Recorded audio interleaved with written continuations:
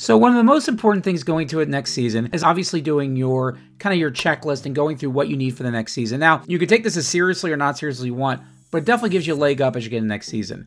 Instead of just giving you a list of these are things you should do, I'm going to actually point out some websites and tools you can use that you can over time develop your own flavor to this, and will teach you where in the future you can do this on your own, because that's the purpose of my channel, to help you become a better guardian. So one of the first things I start out with is a website called Destiny Recipes. It's got a lot of great tools. One of them is a preseason checklist. Again, use some common sense if you're using this, because what you do on your guardian might be a little bit different what other people do. But let's get started. So first off, there's this dashboard on the side that gives you some general ideas, and then you'll see the stored XP.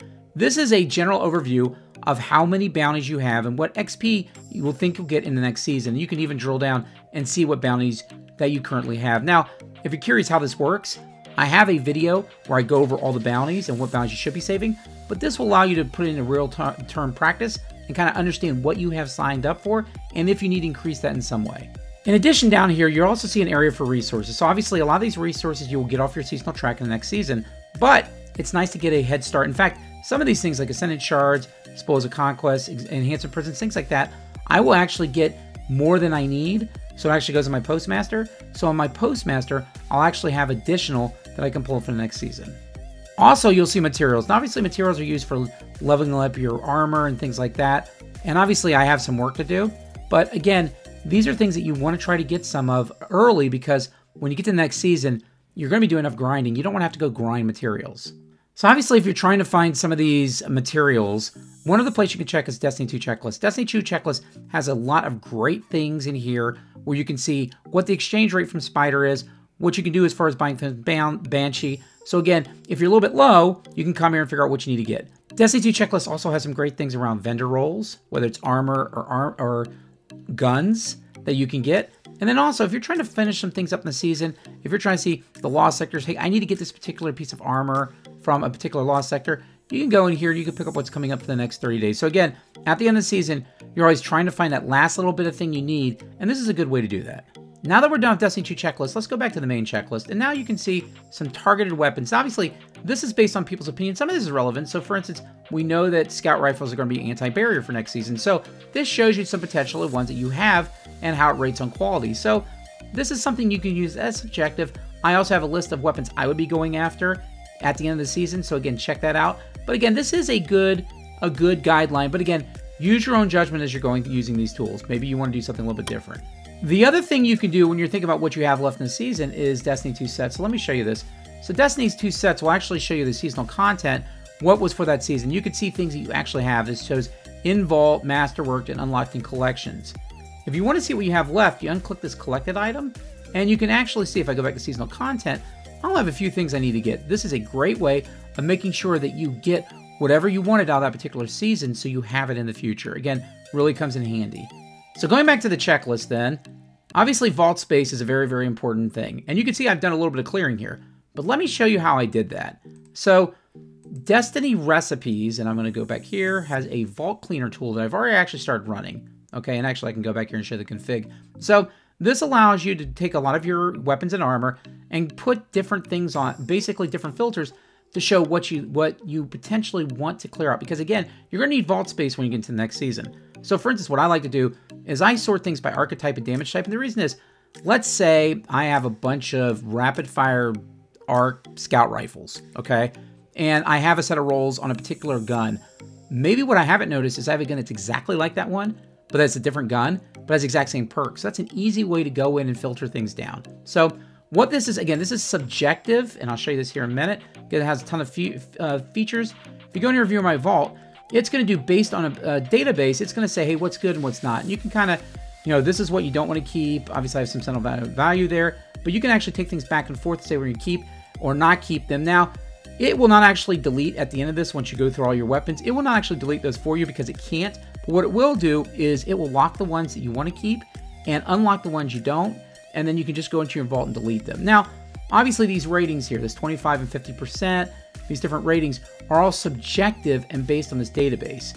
If you want an alternative opinion, you can also go to the role appraiser of enlight.gg. So again, this is a great site with a great set of filters over here on the right where you can basically compare and contrast. And again, you don't necessarily have to use any of the databases on either one of these, but it does give you a good way to visualize what's in your vault, which can be a little overwhelming. And so if you do that, then you can take a hard look. Well, why does it say this is a piece of crap? Well, let me look at it and see if it is or not. Or why does it say this is a god roll? And then you can make some choices, but this is a great way without having to spend a ton of time sitting in Destiny trying to actually look at each piece of armor or each piece of weapon. This is a great way to do it really quickly. And when I did this, I was able to clear out about 120 weapons and armor out of my vault that I had no business keeping. Now that we're done with kind of the checklist here, right? Well, we're not. One thing I kind of forgot about, and that's your Glimmer. So one of the things you want to make sure of is when you get to the next season, you're obviously going to play through a campaign and have a lot of opportunities to get Glimmer. But there's one issue with that. Since you'll be doing so many upgrades and resetting things, you're going to use a ton of Glimmer, right? So because of that, it's really good to bring in basically ships, sparrows, and ghosts that will allow you to get Glimmer. And let me tell you what I mean by that. You can take some of the Glimmer you have now, you can take that Glimmer, and you can purchase these things, put them in your vault, put them on your characters, and the next season, they're basically like a bank. And you could take them out and get like 5,000 Glimmer at a shot, basically out of them. And one of the things you can do this season is you can go ahead, let's say you do that and you're on Glimmer, then you can play the game where it gets a little bit more Glimmer, or if there's a particular material you don't need any more of when you go to Spider, you can exchange that in and basically store these up. And so that way what I do is I put some in my vault, I put them all on my characters, and that way if I run short of a little bit of Glimmer at the wrong moment, I can get it really quickly without having to grind more in the game. So finally, this is like I said, very good overview. The only other thing I would mention is that you may want to get some triumphs done before the season's gone. And so one of the great ways to do that is from braidtech.org. If you haven't used braidtech.org, it's a great site that has a ton of functionality that I will not be going over in detail today. But one of the things it does, it goes over all your triumphs. And one of the things it will show you is, look, here's your expiring triumphs. If you go to that, that'll show you, and let me show you it like this. It'll show you all the triumphs, but you can also just hide, just to show the ones you haven't redeemed. So obviously there's some of these that I can't do yet because they're things that are tied to the end of the season. But there's some of these that I can finish and get a few extra points to my triumphs if I'd like to. But again, I would also check out BraidTech because BraidTech has got a ton of other great features. I would definitely check it out. And that's the video, guys. Again, I just wanted to kind of walk through a couple websites that I use. They make my life a little easier as I'm preparing for next season. But again, the real keys whenever you're doing this planning is storing XP. It's really important. I know some people don't like it, but it is really important. Getting the resources, because again, you don't want to be spending the time in the next season, especially if they're level up armor and things like that. You don't want to be spending time where you're trying to enjoy the game, trying to go through and grind and get those particular things, because you can do that now while the season's slow. Look at your weapons. Are there any weapons that you would like to keep or get rid of? Again, keeping in mind what the champion mods are going to be, what the fact that it's going to be heavily in the void next season, you need to start thinking about those things. And then your vault space.